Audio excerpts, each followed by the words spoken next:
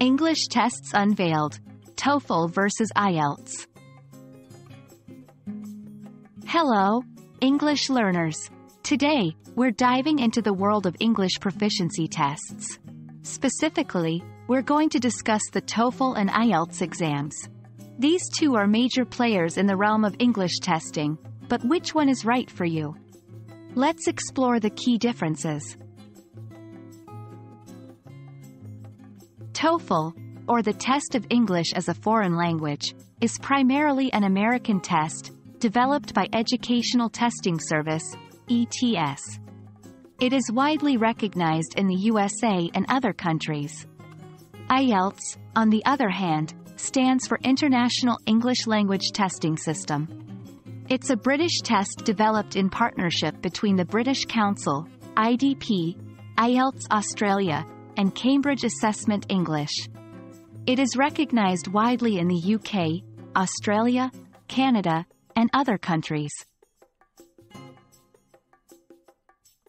TOEFL is computer-based, known as the TOEFL IBT.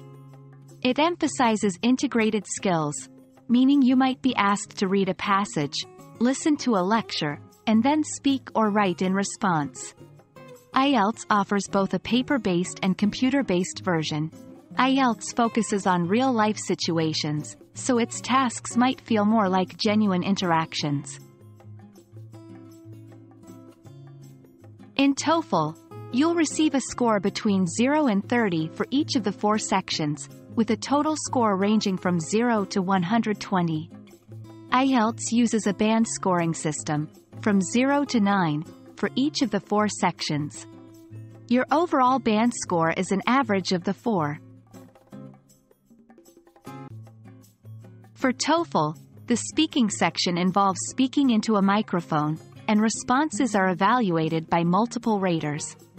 In IELTS, you'll have a face-to-face interview with a trained examiner. This can make it feel more like a natural conversation for some test takers. Which test is right for you? It depends on your goals. If you're aiming for admission to universities in the USA, TOEFL might be preferred. For universities in the UK, Australia, or Canada, IELTS might be more appropriate. Always check the requirements of the specific institution you're applying to. Both the TOEFL and IELTS are excellent tests of English proficiency.